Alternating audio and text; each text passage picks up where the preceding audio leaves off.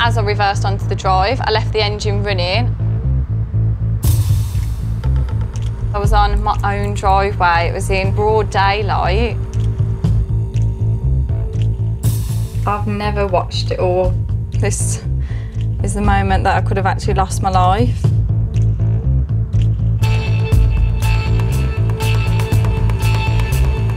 As a brazen thief tried to speed off with Nikki's car, she decided to fight back. Despite her bravery, Nikki was knocked unconscious and left in the middle of a busy road.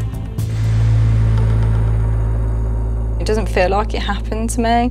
It's really weird. I think I've blocked it out of my memory that much. It doesn't feel like me anymore.